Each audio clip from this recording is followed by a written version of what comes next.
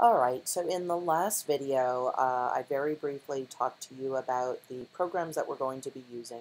And although I don't want you to feel overloaded by the programs that we're going to be using, or I don't want you to be overloaded now, let me just very quickly show you what they look like. So I'm just going to go to my doc, and I already opened up Tarski's World, right? So you've seen that.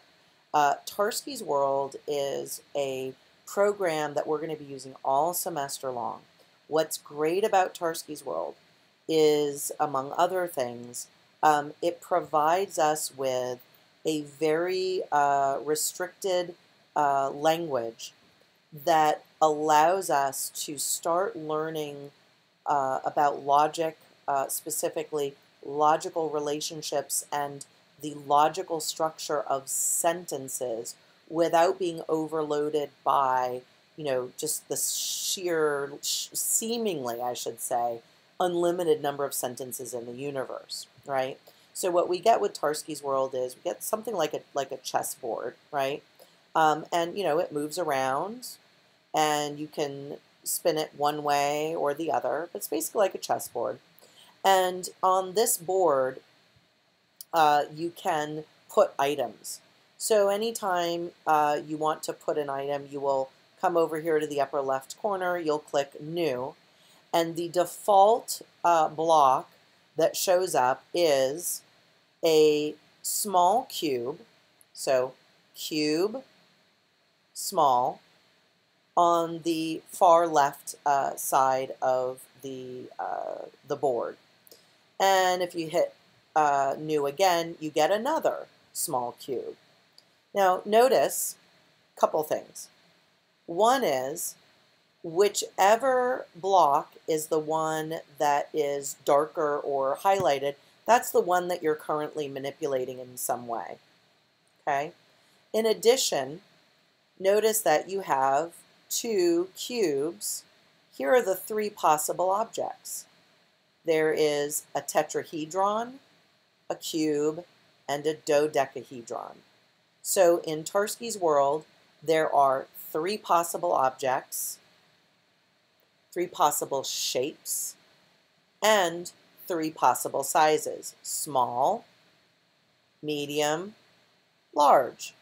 Notice that because this cube is the one that is currently highlighted, that's the one whose size we can change.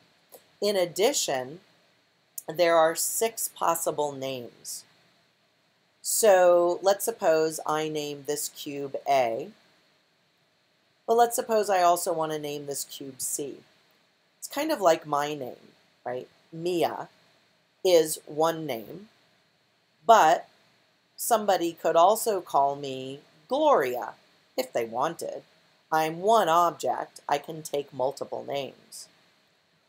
What you can't do, however, is this, and this is interesting. We'll come back to this later.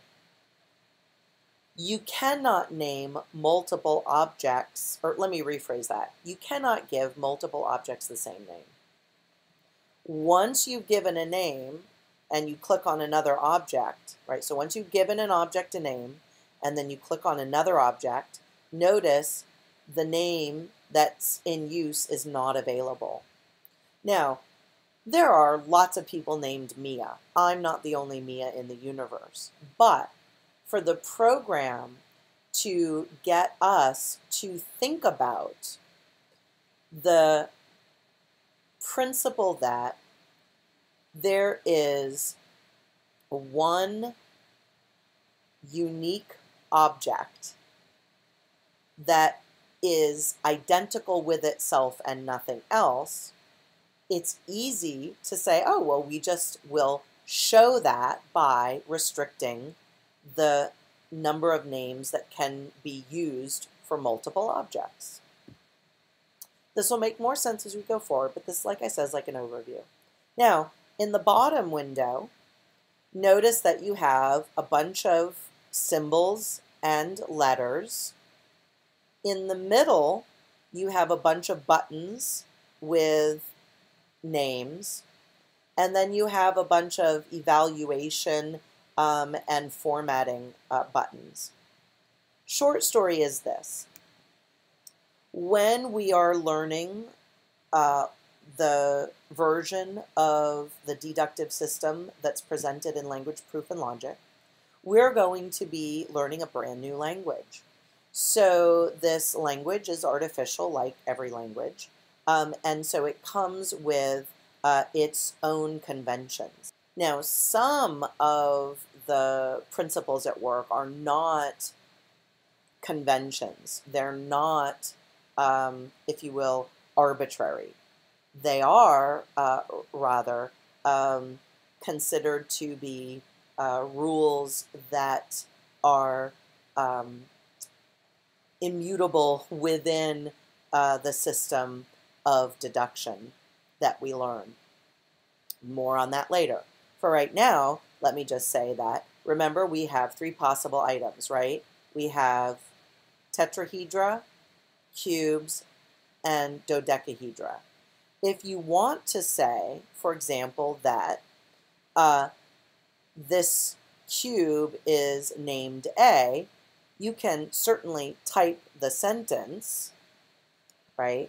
A is a cube, but what we're going to see when we learn the language of first order logic, we are going to instead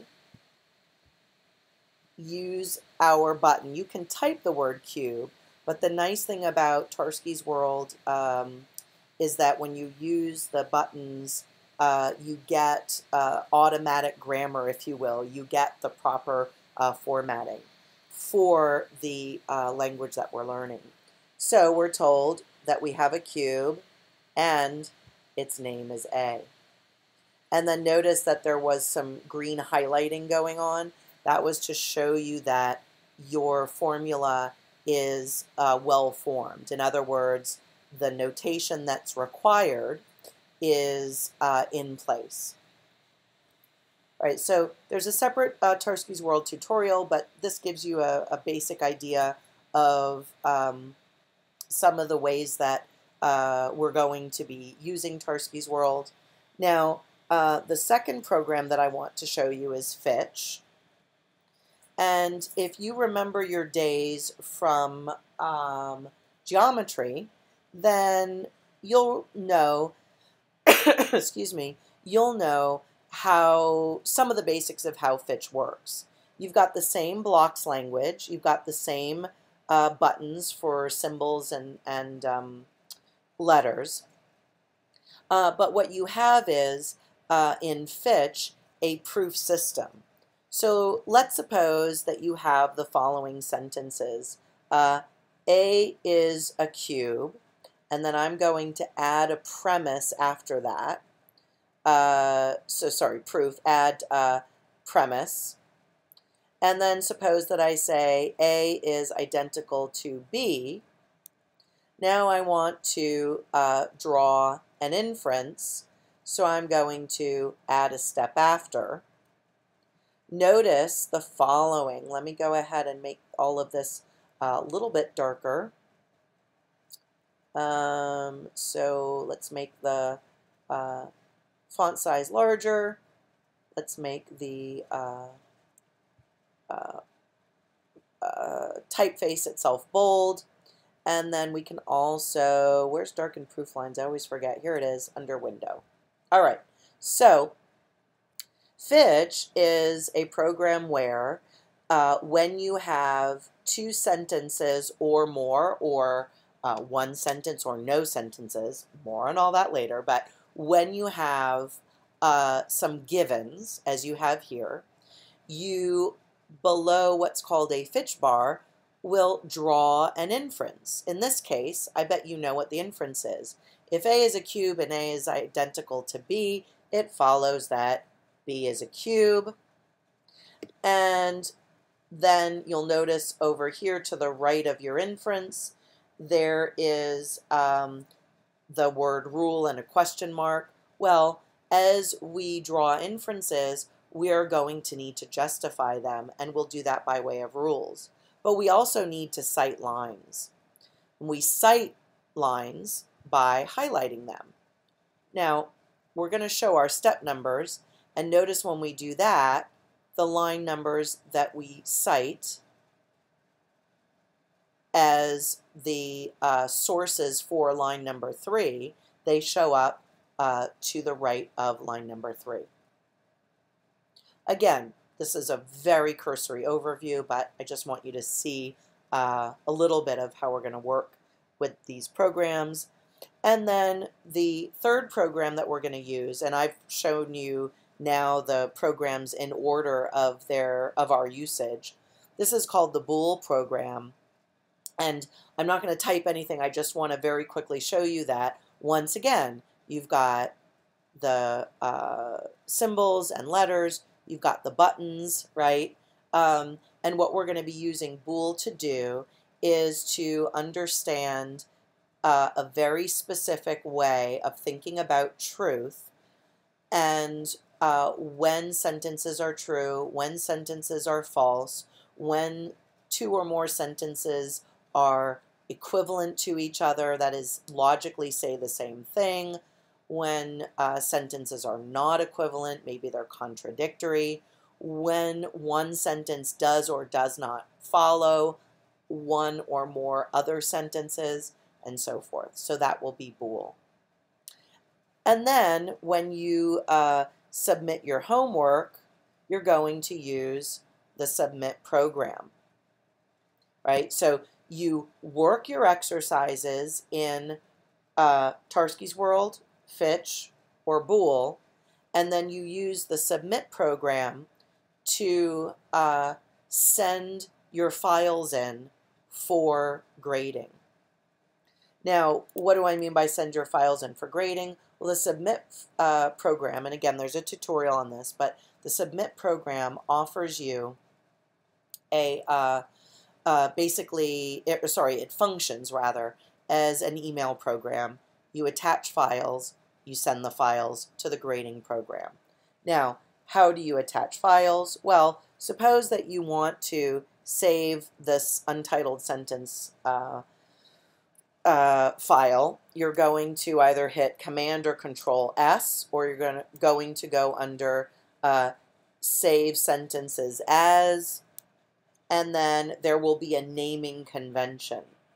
You're going to save your files in a place where it's easy to access them, so that when you go into Submit, you will be able to choose the files that you want. Again, there are more specific video tutorials, one for each of the programs, but this is an overview just to kind of give you a sense of what we're going to be using in order to learn and practice logic and to submit homework files.